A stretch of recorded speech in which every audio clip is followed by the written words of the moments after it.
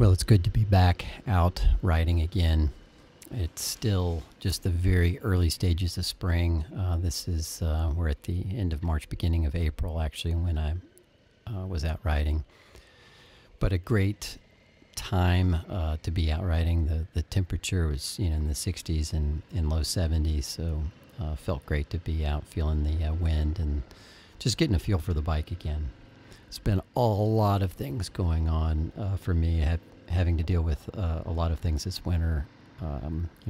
My truck, the Ford went bad on me essentially, so I decided to trade that in and get a Chevy Silverado to see if Chevy can hold up for me. And so that was an event, and all kinds of things going on at work, and there's going to be some big changes for us in the coming days, but just being back on the bike, and I feel a lot like this.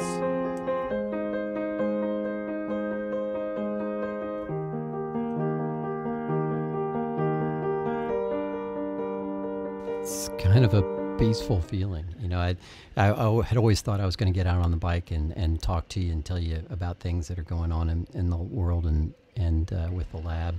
But sometimes you just get on there and you just lose yourself in everything that's going on around you. I mean, sometimes it's just riding the bike, and sometimes it's just being a part of the road and being a part of that experience. So anyway, I'm going to keep out there and keep learning. I'll let you see it.